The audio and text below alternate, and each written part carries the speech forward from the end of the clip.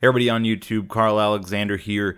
I know I haven't been making any videos recently, and I just wanted to put a channel update out there that my microphone, my Blue Yeti, died a little while ago.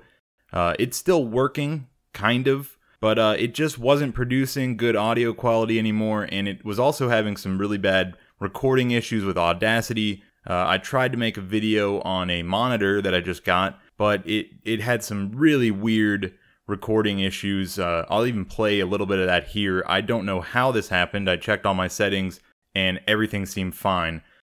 What I can say is that the monitor does have some issues with upscaling 1080p. Fan lines or screen door effect is...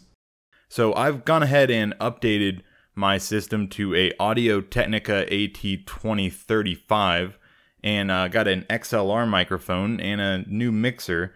Oddly enough, this happened right around the time that Salazar Studio, another YouTube channel, a big YouTube channel guy, also had this issue. So I kind of just followed his lead and got the AT2035 because I thought this would be a good investment for the future. So I just wanted to throw out that there are more videos coming. I just haven't had the equipment, and you know, it's been a nice little break. But I will be making a new video soon. I think I'm going to do something on the new Ryzen R5 chips, kind of a response video to my last video that had some definitely negative responses, and then also doing a video on Horizon Zero Dawn, and maybe another video on this kind of ridiculous CPU optimization software a friend of mine got just for the fun of it, to see if this kind of optimization, free FPS type software can actually help your computer.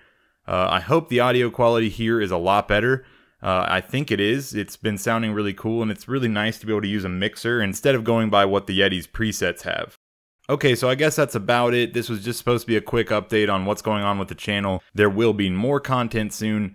I'm also hoping with this new setup that I'll be able to do quicker recordings, so maybe I'm going to try to do some more just talking off the cuff stuff, maybe tech news, or just gaming stuff in general.